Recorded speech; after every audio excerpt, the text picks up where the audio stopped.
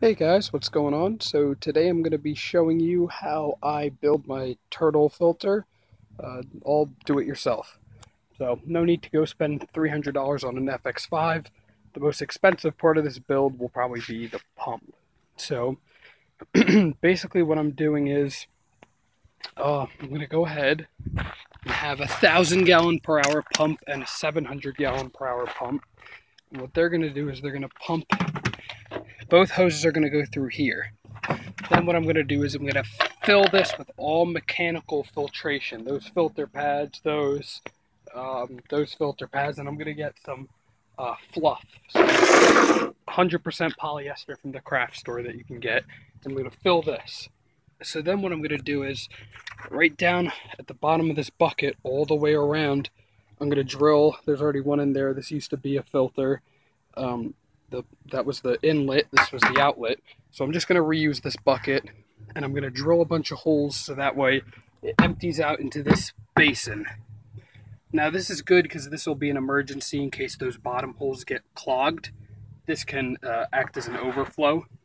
Then what I'm going to have is all these pot scrubbies I just finished rinsing have all good biological bacteria and whatnot. They've all got bacteria and stuff in them. So they're going to go just like that. So that's not going to do anything. There's going to be holes down there, and the water is going to be pouring in, and it's going to go through all these little pot scrubbies, and then I'm going to have a pipe right there going out. So I don't know. I might end up changing this design, but so far this is pretty much how it's going to go. So I'm just going to go get the drill and start making my holes. All right. So about 2 hours later, and a lot of drilling. What I've done is I've taken this bucket and drilled all the front holes. And then I put 2 rocks underneath there in order to lift up the media. There's 2 of these pads. They're about a half an inch.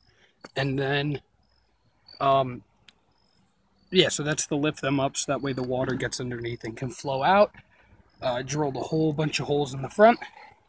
Now I'm stuffing it with media. I'm going from biggest pads to the smallest, or from smallest to largest, so that way as it goes down it filters the big stuff, then smaller and smaller. So I'm going to fill this with fluff after I put down these. And so yeah, so that's going to run, it's going to go right here, and I'll show you more in a bit. Alright guys, so sorry I had to cut there. I had to get outside. So what I did was basically drilled the holes down there in the bottom of the bucket. So water's going to enter here, go down there. Actually, go down here. I'm going to add some more fluff. There's a whole bunch of filter pads. And then if those get clogged down there, those holes, this is a little emergency pipe. So we're using my old filter setup. So the water enters there, goes down, runs through all of those, and goes into that pipe on the left. The one on the right is just to keep this from sliding and blocking that.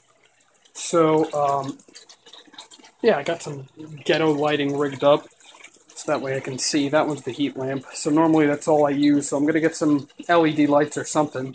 So here are all the fish. I don't know if you can see these bad boys, but yeah, there you go. There's a whole lot of them. And they don't play around, so I'm going to move this. I just had this for the past 2 days. I've been so busy I couldn't even do anything turtle related. So I just rigged up some pumps to get some air flowing. And yeah, so now I'm going to feed the hoses through and kick everything on. All right, ladies and gentlemen, my hard work. Been working since 3 o'clock. It's dark now. It's probably like 7. So let's see if all my hard work paid off. I replaced one of the pumps with a 1,000 gallon per hour pump. The other is 700. They're both running up in here. And then underneath in here, there's the lid of the bucket. So they run through. Hold on. See, they run down into the bucket, and then I snap the bucket shut. So if I need to take a look inside, undo it from here, have a look in. Make sure everything will run smoothly. Look down, check the water level, all that good stuff. So I think I'm going to turn on one pump at a time. I'm not sure which is which. Let's go with this one. I have no idea which one this is, though. Let's just pray nothing goes wrong. I feel it running. I can hear it. Oh, this is the moment of truth. It's a little scary. No water coming up top. It should be going through the bottom. Should be going through all my media. Now I'll wait for it to start coming out. Hopefully.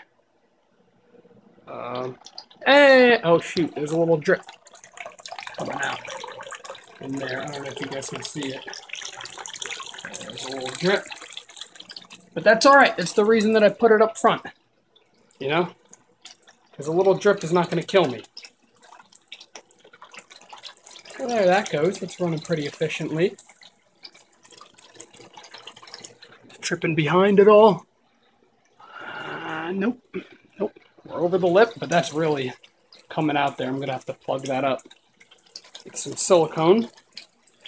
But for now, I really need filtration running, so I'm not going to shut it off. He's beating up all around.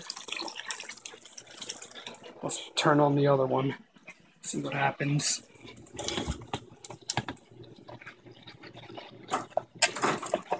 Oh, shoot. Uh-oh. Doesn't sound happy. I think it's filling with water. It's got to prime a little bit. Because this kink here.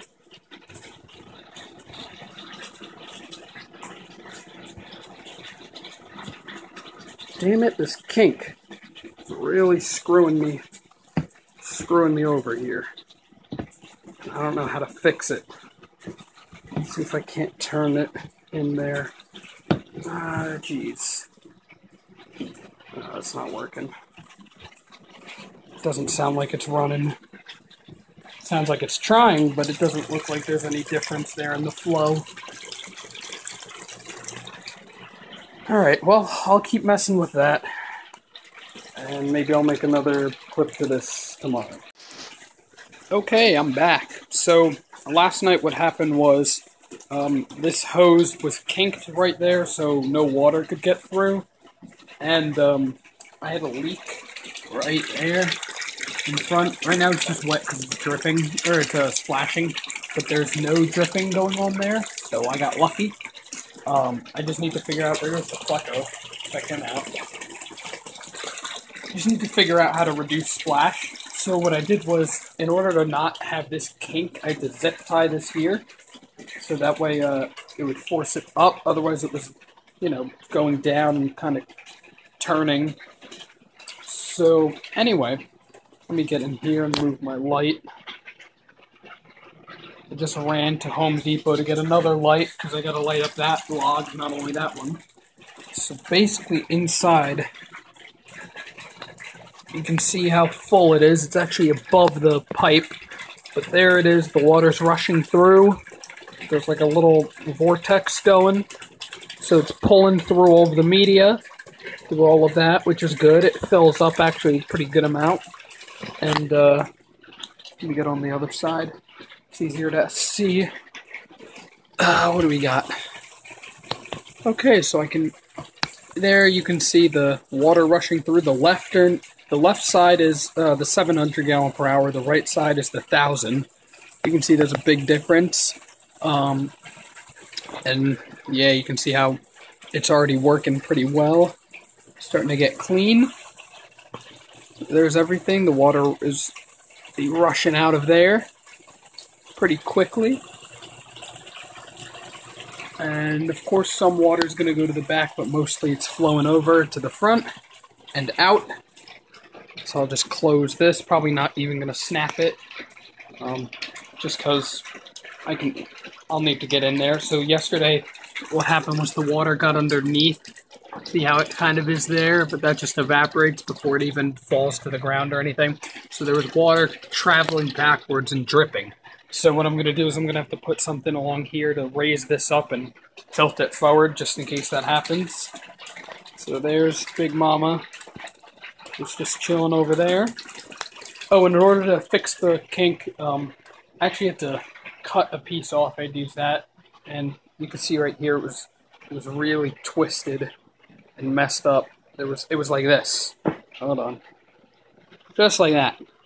Okay, so it's going like that. No good. So I just got a new light. I have my basking bulb. I'm gonna set this up. I'm gonna see if I can't get a piece of wood to go across here and then shine down, because once I put a bulb up there and the turtles decided to knock it over, which was not fun. So I'm gonna see if I can't play around. I'll probably end up moving that light onto the piece of wood because it'll cover a bigger area than the infrared one. So yeah, that's pretty much it. That's how you build yourself a pretty efficient turtle filter. Yeah, I'm pretty sure that's about it. Thanks for watching, and if you like what I'm doing, subscribe. That's pretty much it. There's a pump back there, pump there. That's it. All right, I'll leave you alone now. Bye.